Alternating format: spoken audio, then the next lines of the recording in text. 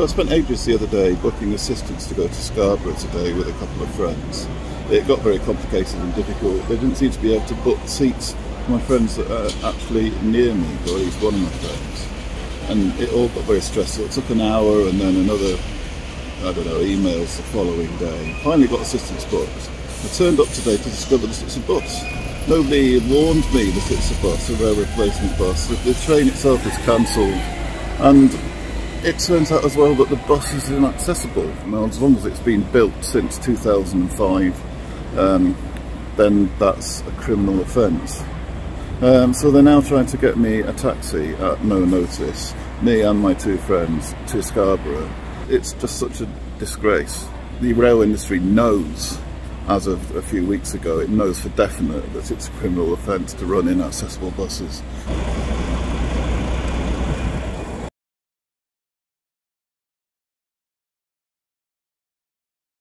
Hands-on experience in the UK.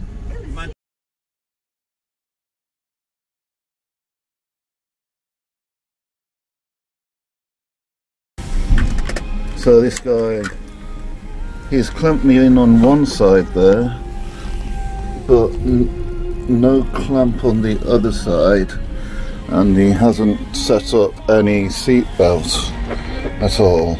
Car 180.